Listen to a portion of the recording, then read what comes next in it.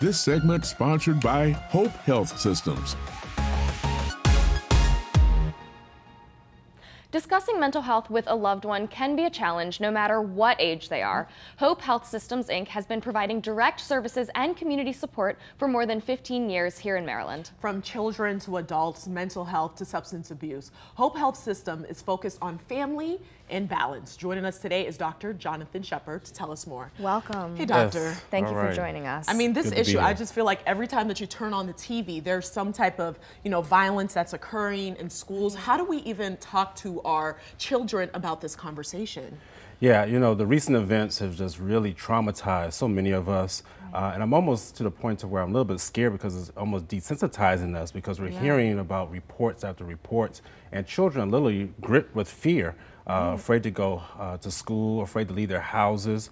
Even parents are even afraid to send their children to school because of the recent events that have occurred. So one of the things that you have to do, you have to speak to your children, reassure them, continue to engage them.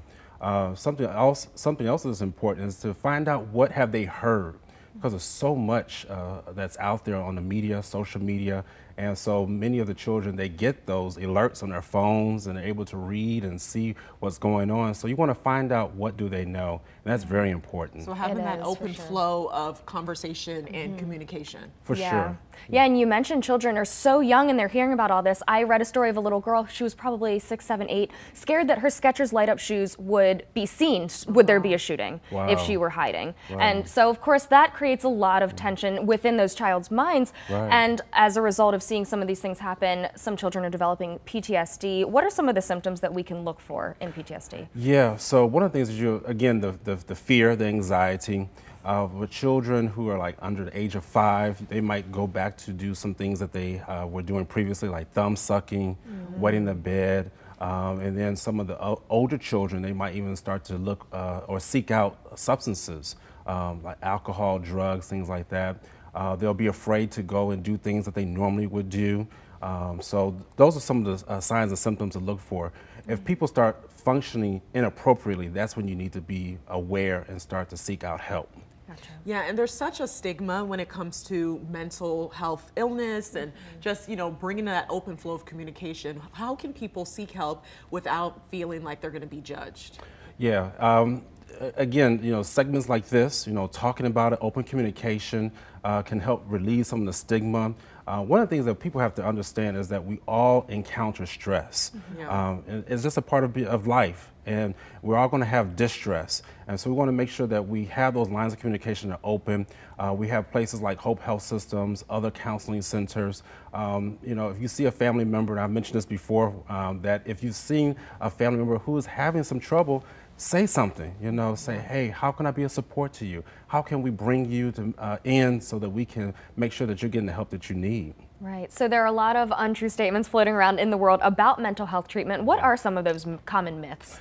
If you seek treatment, that you're crazy. Right. And I hate using that word crazy, but people say, well, I'm not crazy, but so if you go to seek mental health, they'll say that I'm crazy.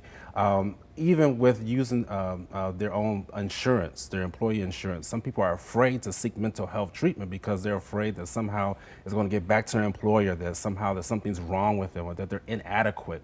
I think some people really feel that if I have a mental distress or a mental disorder, somehow I'm deficient. I'm not sufficient enough. And so we want to encourage people that that's not the case. Just like any other organ in your body gets ill, your brain can become ill, and that's when mental illness will occur.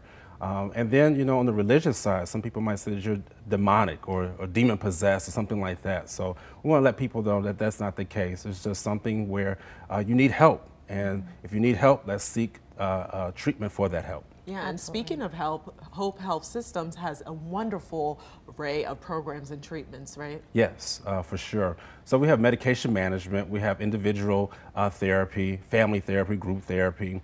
We even have something that's called case management or care coordination. And that's where we provide certain services for families who are experiencing different things in their time of need, even where they might need help with their light bill, gas bill. Because when you're suffering during these different disorders and trying to help, certain things may go lacking. And so that's where care coordination steps in. We even have mobile treatment services for those persons who are a little bit more acutely at risk of going into the hospital. So we'll provide services going to the home to make sure that that person is receiving the services that they need. That's fantastic. And of course, you're going to be at the Be More Healthy Expo. What resources can we find there? So there we're going to be doing some mental health screenings. We'll have some of our clinicians. I'll be there for the first couple of hours just to talk with people and, you know, say hello and just to invite them to come on through. Again, I want to normalize it, you know, allow people to know that if you're in need, come by, you know, stop by. You just never know what might happen in life that might cause you to need those type of services. Thank you so much for joining us. Thank you so much. You're Very welcome. important. Such a Glad to be great here. conversation.